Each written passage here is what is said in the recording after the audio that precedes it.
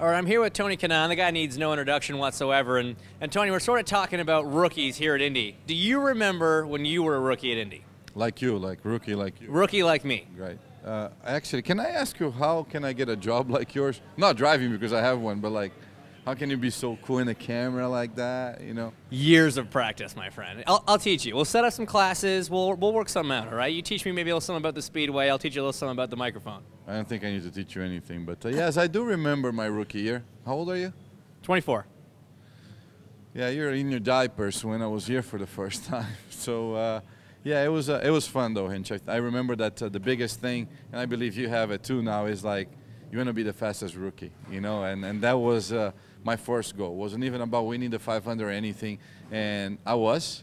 And you get to have to go to this breakfast that they present you. It's the first trophy of the month. So basically, if you do that, you're gonna have a trophy before anybody else, it's awesome. And I have it like it's like a 500 trophy on my trophy cases. It's like the fastest rookie on that year, and at the Indy 500. That was in 1990, 2000, 99. All right. So, all right, do you remember who the second fastest rookie was that year? No. Doesn't really matter. You know I mean, why? you never remember second place, right? Second is the first loser, isn't it? All right. He remembers, for sure. Now, this place can bite you. This is a tricky place. What advice, as a seasoned veteran, can you give to me as a rookie when I try and qualify for my first 500, try and race my first 500? Well, I saw your tweet this morning saying, give me some advice on weather. That was the wrong question to ask to anybody, because anybody can predict anything.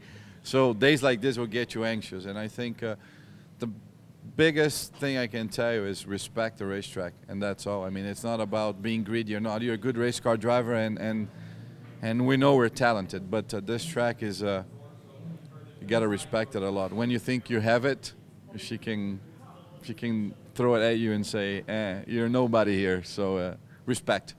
Respect. I like it. All right, lesson one of the day, respect the track. That's the same for, like, you need a new shoe, I'll give you one.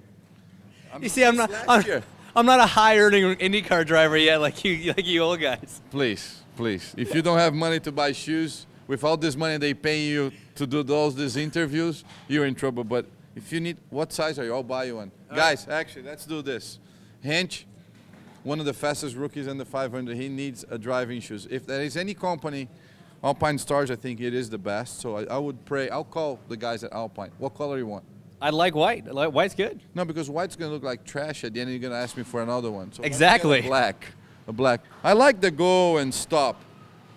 All right, how about this? How about we try and get someone to get a pair of racing boots that have embroidered a green toe on the right foot and a red toe on the left foot. If this can happen, I think you and I should make these, and we'll sell them, and we'll split the profit. Yeah, that's a good idea.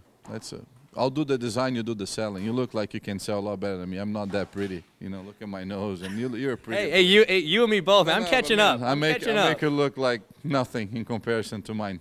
I had the biggest nose in lights. I graduated IndyCar, and it all went downhill. Well, you proud of that? I mean, you got to embrace it, man. It's like we're getting rid of them. No, my nose is not big. My face is too small, actually. Ladies and gentlemen, Tony Kanaan.